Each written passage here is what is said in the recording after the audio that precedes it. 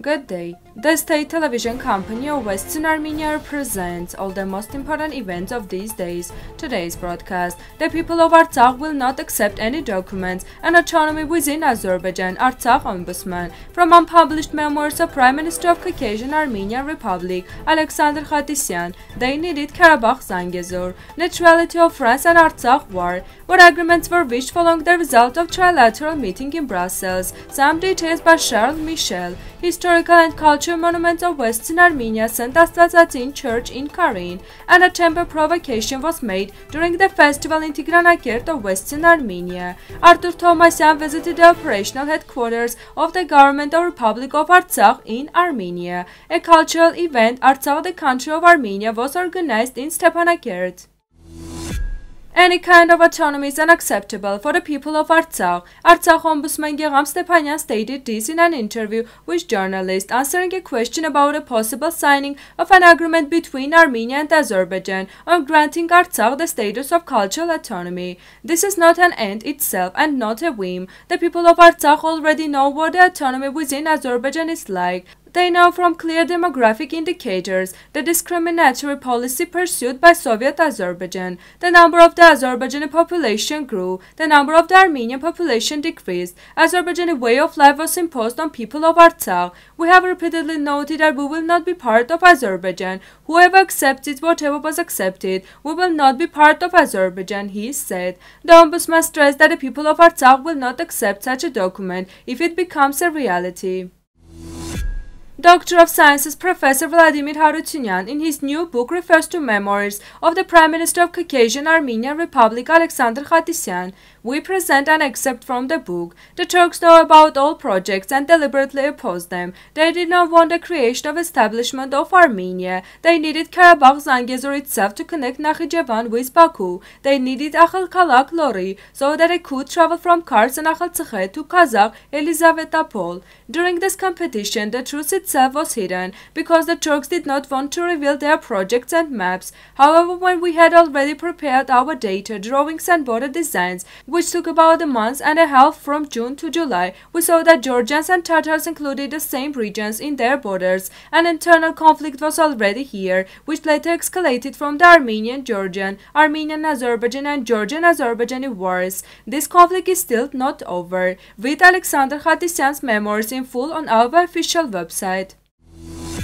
The National Council of Western Armenia submits a report on a Senate of France and Council of Europe on a neutrality of France and Artsakh war. The fact that Senate did not take into account the official obligation of France and its government to the Armenian people and the treaties after the First World War and was based on Soviet illegal treaties signed by parties that don't subject to international law in favor of Azerbaijan creates real difficulties for understanding France's neutrality in this conflict. In conclusion, the National Council of Western Armenia recalls that Western Armenia is a continuation of the Republic of Armenia of 1920. Therefore, the absence of representation of the state after the genocide and occupation of its population, even for several years, does not mean that this state has stopped to exist. European Council President Charles Michel made a statement following a trilateral meeting with Armenian Prime Minister Nikol Pashinyan and Azerbaijani President Ilham Aliyev. Today I hosted Armenian Prime Minister Nikol Pashinyan and Azerbaijani President Ilham Aliyev. This was our third meeting in this format. We focused on the situation in South Caucasus and the development of EU relations with the two countries, as well as with wider region. We have considered the whole package of issues. We discussed humanitarian issues in detail, including efforts to clear mines, release detainees, and clarify the fate of missing, Charles Michel stated in a statement. Besides, in a statement, Charles Michel presented the results achieved during the discussions, border issues, communications, a peace treaty, socio-economic development for the benefit of the two countries and their population. The Church of St. Astvatsatsin in Artsakh is located in the Karin province of Western Armenia. The monastery has two names. The first one is Geta Hayat. It got his name because the Oror River flowed next to the church. The second name, the Monastery of Holy Astvatsatsin, is associated with the place of its construction. It is built on a hill. According to the legend, the monastery was founded by the Apostle Thaddeus. However, the Armenian Patriarchate of Constantinople presents certificates to the Ottoman authorities that the monastery was founded in 1440. 1147. From several manuscripts copied in a monastery, it became clear that during the 16th to 18th century, the monastery was an educational center and served as a cathedral. In 1898, the newspaper The East turned to this monastery, writing that the monastery was in bad conditions. The lands adjacent to it were owned by random people. There is also a mention of Bishop Tertat monitoring this monastery. He notes that with regret he was unable to obtain reliable information about the current state of the monastery.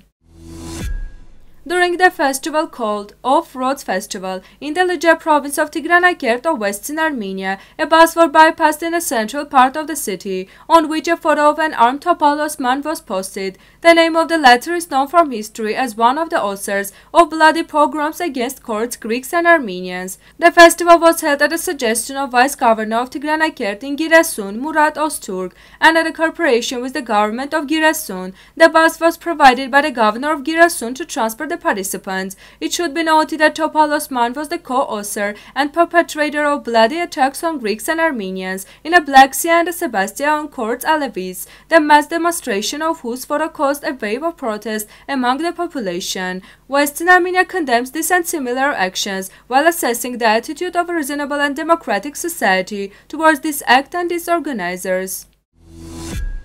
On May 23rd, the chairman of National Assembly of the Republic of Artsakh, Artur Tovmasyan, met in Yerevan with the head of operational staff of the government of Republic of Artsakh, Mikhail Virabian, and various groups of displaced areas located in the headquarters. Tovmasyan expressed concern about the unique traditions and the future fate of various layers of culture under the control of enemy. In the recent past, such a problem arose in terms of preserving the cultural values of Shahumian Gulistan, and now we are facing the problem of preserving the tangible and intangible heritage of Hadrut Dizak. Mikhail Virabian noted that a strive in very possible way to keep the national culture and educational upbringing of younger generation among the displaced people from Artsakh living in Armenia in the center of attention and provide comprehensive assistance to this process. On May 22nd, the Palace of Culture and Youth of Stepanakert hosted a concert of students of the capital's Children and Youth Creative Center dedicated to the history of Artsakh. At the event, the students of the center presented patriotic performances and national dances. In an interview with the correspondent of Artsakh Press, chairman of Council of Stepanakert's Children and Youth Creative Center, Lyudmila Barsegyan, noted that the purpose of this event was one thing, to remind the audience once again on the history of Artsakh. The event was attended by President of Republic of Artsakh Arayik Harutyunyan, First Lady Kristina Harutyunyan, co-founder of the Aurora Humanitarian Initiative Ruben Vartanyan, and other officials. Now musical part, Armenian folk song, Varujan Markaryan, Karung.